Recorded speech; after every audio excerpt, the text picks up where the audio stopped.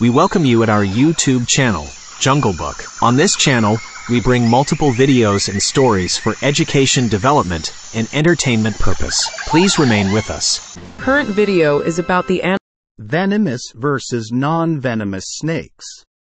Snake bite is one of the most neglected public health issues in poor rural communities living in the tropics. South Asia is the world's most heavily affected region, due to high population density, widespread agricultural activities, numerous venomous snake species, and lack of functional snake bite control programs. India has the highest number of deaths due to snake bites in the world, with 35,000 to 50,000 people dying per year. In Pakistan, 40,000 bites are reported annually, which result in up to 8,200 fatalities.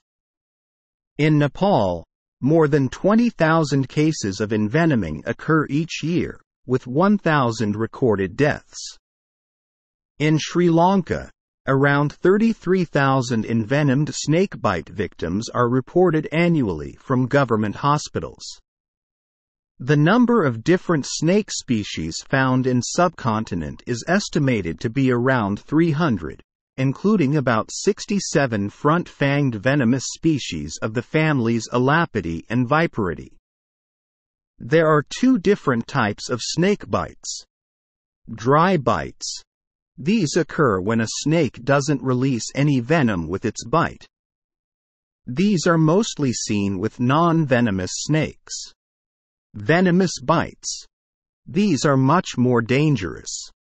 They occur when a snake transmits venom during a bite. A widespread belief is that snake bites inevitably result in envenoming. However, bites by non-venomous snakes are common, and bites by venomous species are not always accompanied by the injection of venom, dry bites. Moreover, as symptoms associated with panic or stress sometimes mimic early envenoming symptoms, clinicians may have difficulties in determining whether envenoming occurred or not. It can be a lifesaver to learn the differences between venomous versus non-venomous snakes. While it can be difficult to tell upon first glance, the difference between these two snake types becomes clear after only a bit of study. 5 key differences between venomous versus non-venomous snakes. Venom. One of the key differences between venomous versus non-venomous snakes is the presence of venom. It is obvious that venomous snakes have venom while non-venomous snakes don't, but this is a key distinction to make between these two types of snake. Non-venomous snakes can still bite and behave aggressively, often more aggressively than venomous snakes.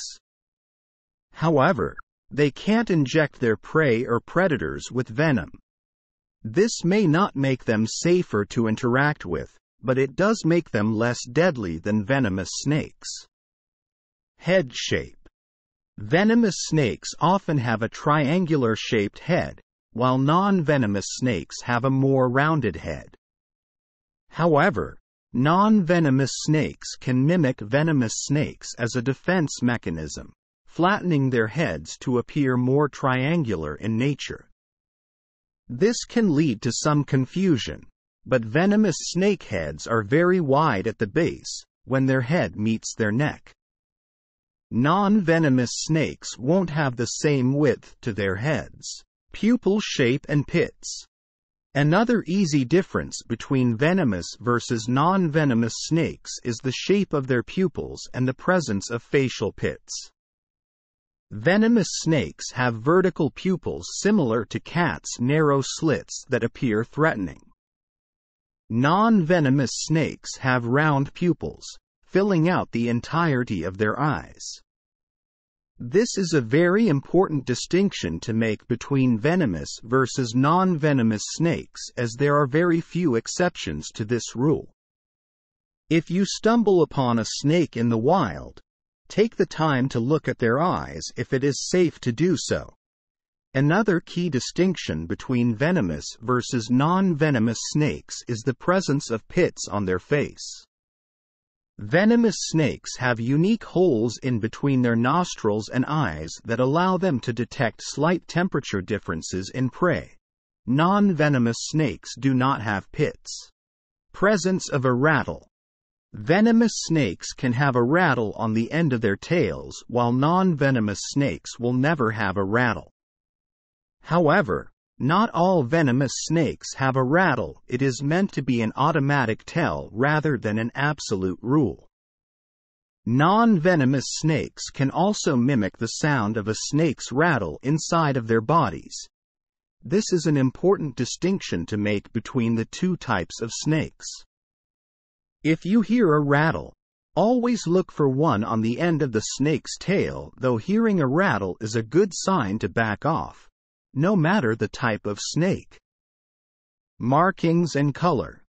The final key difference between venomous and non-venomous snakes is their markings and colorings. While there is no hard and fast rule, markings can help you identify whether or not a snake is venomous. Many non-venomous snakes are solidly colored, without very much brightness or distinct markings. Venomous snakes can be very vivid and distinct in their coloring and markings.